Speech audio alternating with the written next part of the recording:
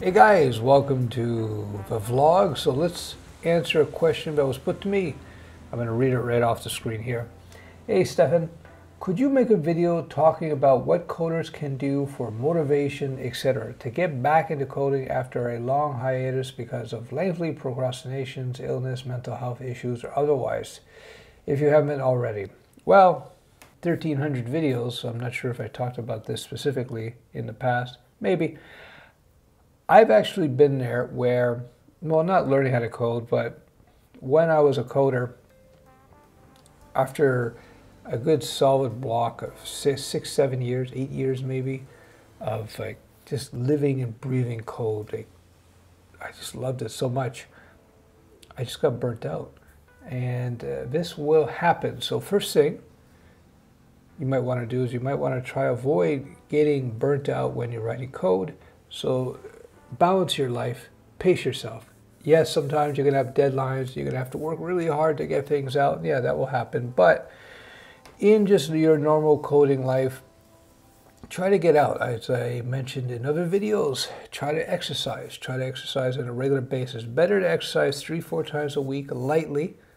Don't kill yourself, but lightly, to get out of the house, get out of the office, do some physical activity, get the blood pumping. It's going to help you with your cognitive capabilities anyhow. And having a more balanced lifestyle, not just living and breathing coding and programming, is going to actually make you a better developer, and it will allow you to be more productive over time, and that will help you to avoid burnout. That is for sure. So that's number one. Before you get burnt out, moderation is going to help to avoid that. So let's say you've decided to take a long break because of whatever reasons. I would just gradually get back into it. It's kind of like training. When you want to get your body physically back into the game again, you got to slowly bring it back to where you were. You can't expect the first day you're going to be right back in and you're going to be firing on all cylinders. You're not going to stop training for years, let's say in martial arts, and then jump back in, many years later, and then, assuming that your body is going to respond as it did when you were in tip-top shape. It's not going to happen. Same thing with software development. If you've taken a long hiatus from coding, it'll probably take you, a few days to a week to sort of get back in the game again. If you left at a critical time in the software development world where maybe technology has evolved quite a bit in 3-4 years, I don't know how long your hiatus is, you may find yourself in a situation where you're going to have to relearn a few things. That is happening less and less and less these days because the technology stacks are all far, far, far more mature than they were years ago. That's the normal cycle of things in any technology, in any business sector. Sectors could be banking, could be software development, it could be natural resource, like oil or something. You have different sectors of business. So in the tech space, in the early 90s through the 2000s, you had a huge amount of innovation there, huge amount of innovation. And within a year or two, a year and a half, you'd see radical changes in tech, new advances, new tools that developers could leverage, especially in the web space. This, I think, is really plateaued over the last, I'd argue, maybe 5 years or so. About 5 years. In the web space, really, we saw when HTML5 became the de facto standard, and that's a great thing. That was a huge shift in the web space, and that was the last big change. HTML5 took over, which allowed for single page apps, allowed for all kinds of technology to evolve. Flash died, and it's pretty much settled in that space. The normal players in terms of the technology stack on the back end, things like Node.js and Java Spring and C#.NET, Python, Django Flask, PHP, Laravel, Symfony, Ruby, Rails is still around. And there's other solutions, but these things are largely settled, right? If you look at the web frameworks, they're largely settled. Look at the front end. The front end, you have the usual frameworks. You got the Angular, React, Vue. Getting back on subject, yes, unless you've really left for a long time where you're going to have to relearn a whole new way of thinking. It happened to a friend of mine back in the 90s. He left in the game in like maybe 98, got back into it in 2001.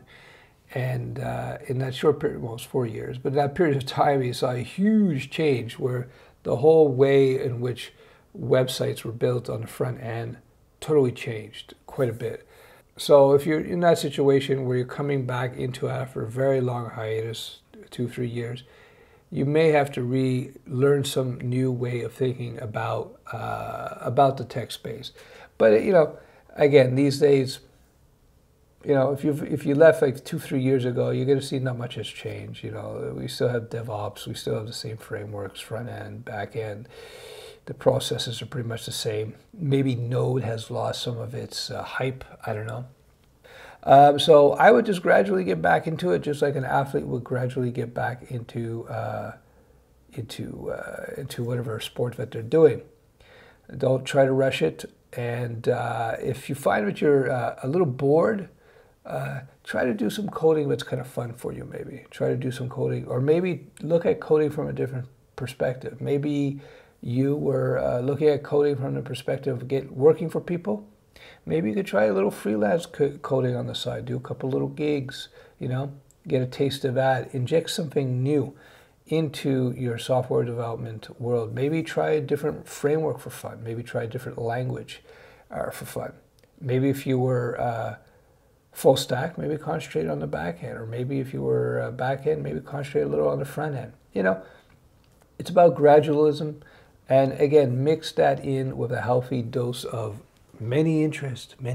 Don't just be myopic, narrow-focused in your view, because you will burn out.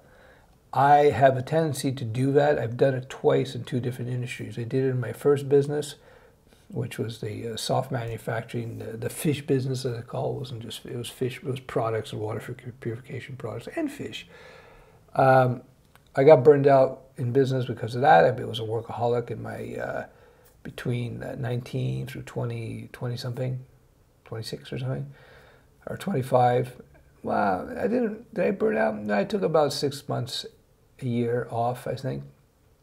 Not quite a burnout. But then I did find myself at one point in the early 2000s. I had enough of coding because I just went crazy with coding for 7-8 years, something like that. And I wasn't balanced enough in my life. And that was the reason why. So there you go. I hope that helps. You weren't specific mental health issues. May want to resolve those mental health issues. I don't know what those are. But again, eating well, surprisingly, and working out moderately and on a consistent basis, having a social life, these 3 things will go a long way to making your overall life better. If you don't have a healthy body and you don't have a good circle of friends around you, life's not as fun. So I hope that helps, and there you go.